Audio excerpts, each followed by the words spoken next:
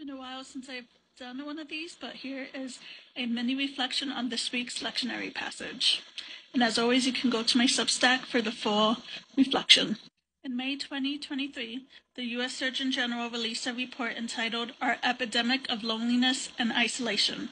And the report discussed how even before COVID, half of U.S. adults reported experiencing loneliness. The report also goes on to detail the negative impacts of loneliness and being disconnected from others. For instance, loneliness can lead to an increased risk of heart disease and stroke. There are no easy, quick fixes for the loneliness epidemic.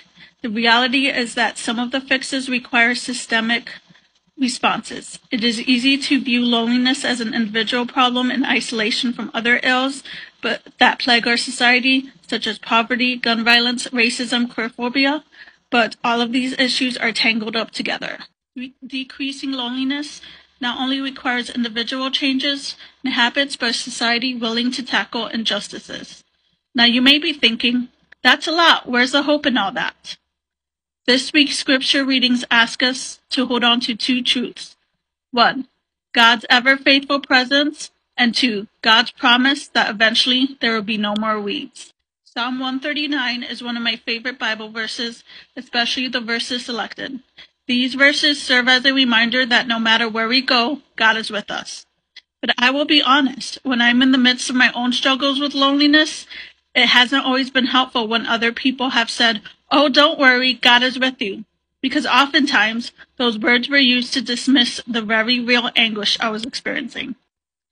But the idea of God being with us is not supposed to be cliché or a platitude, used to dismiss difficult conversations or ignore painful realities. But it is supposed to be a radical truth that we hold on to. One that gives us the courage and strength to navigate our own loneliness while advocating for a society that cares for all. The truth of God being with us doesn't always soothe our pain, but it gives us the strength to work through the pain. Truth number 2, God would destroy the weeds. For me, what is at the heart of this passage is that even in the midst of the evil in this world, even when it feels as if we cannot possibly tackle all the weeds without causing harm to the wheat, God says, "Don't worry, I got your back."